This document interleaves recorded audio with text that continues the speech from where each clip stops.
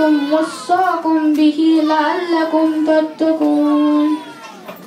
Verily, this is my path, which is straight, so follow it. Do not follow any other contradicting paths, for you will be separated from His way. Allah subhanahu wa ta'ala says that no matter what way we are different, whether by race or ethnic background, we all have the same singular path to Jannah. By following the 5 pillars of Islam and the Sunnah of Prophet Muhammad sallallahu alaihi wasallam, we will start walking this path. Allah also states in this verse, the contradicting paths as a plural. This means there are many paths to go to hell, but one singular and holy path to Jannah. I have a question for everyone. How many of us have seen Jannah? How many of us have seen Jannah?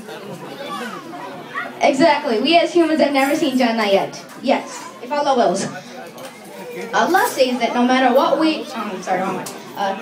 Prophet Muhammad said, Allah created Jannah for His righteous slaves. Jannah is what their eyes have never seen, their ears have never heard, and what human being has never imagined. We have so little time in this dunya that we should make the most of it to attain Jannah. In the time of hardship, we should think about the highest level Allah will give us in Jannah. I would also like to talk about how to avoid these contradicting paths as I referred to before. We as humans have the tendency to commit sins. There are 4 amal. The 4 amal are shukr, this is the gratitude or thankfulness which we show toward Allah. Sabr, this is what Allah looks for when testing us with the time of hardship. So it's the patience that Allah looks for. 3 is istighfar. This is when we seek repentance from Allah from any type of sin. 4 is isti'adha. This is seeking protection of Allah from any type of danger, so keeping Allah in mind in any calamity. If we incorporate these 4 amal in our daily life, if we wanted to commit such a sin, we wouldn't be able to do so. Our life will come in accordance with deen. As humans, we have the guidance of Allah with us.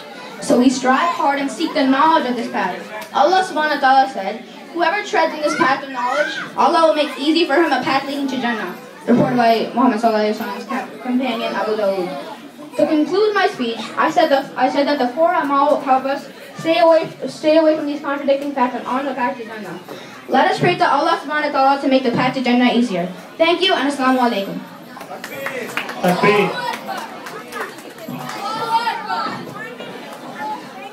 Questions?